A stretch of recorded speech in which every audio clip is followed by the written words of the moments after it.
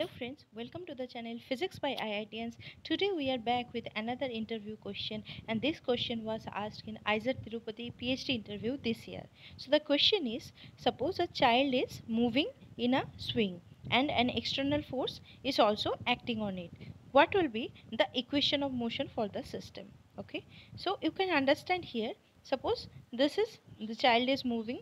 Suppose there is a playground, the child is moving, and also an external force is applying on the system.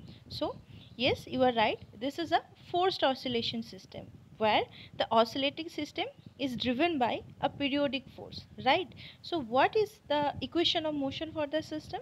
The motion is analogous to the forced harmonic oscillator, where force is mass into acceleration. So F equals to m into x double dot, where x is the displacement. Now the total force will be the restoring force plus resistive force plus driving force. Restoring force in form of minus kx. Resistive force, due to the air resistance, it is minus p into dx dt, that is proportional to the velocity. And driving force is the external force, that is time dependent force, function f of t, that is function of time.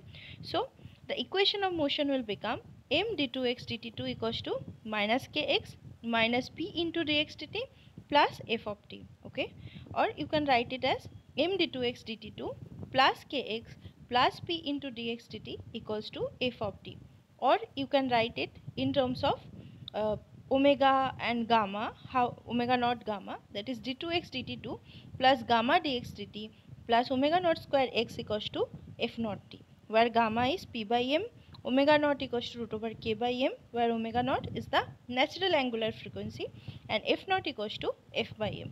Since if it is there is no damping factor, and no external force, this system will oscillate with its natural frequency omega naught.